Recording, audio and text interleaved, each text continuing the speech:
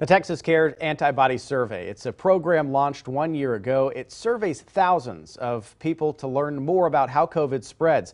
KXAN's Caitlin Carmoot has their latest findings. Just pure curiosity to see if I have had COVID in the past. Leanne Tibbetts just recently found out about the Texas Care Survey. Anything I can do to help with, research against COVID, in my mind is a good thing. Texans from the Panhandle all the way down to the Rio Grande Valley are eligible to participate. So my father, who's in College Station, has participated as well.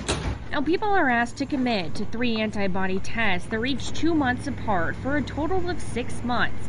It's a blood-drawn test. To take a look at the prevalence of people who have natural antibodies and also vaccine-induced antibodies, but antibodies in general to the SARS-CoV-2 virus. Dr. Harold Cole and his team have found that roughly 30% of people surveyed have some evidence of COVID-19 antibodies, but there is one group that's showing very little evidence of having natural antibodies: children.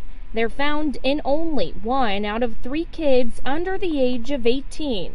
Particularly troubling when 65 or 70% of the school-age population has no antibodies, and the younger kids are not yet able to be vaccinated. The Delta surge is a double-edged sword here, but as far as the Texas survey goes, more people are interested in understanding if they have the antibodies. This is a public health issue, and if we can do our part to mitigate this virus, then we'll certainly do what we can. Caitlin Carmoot, KXAN News. And if you'd like to enroll, we have more information on our website. That's kxan.com.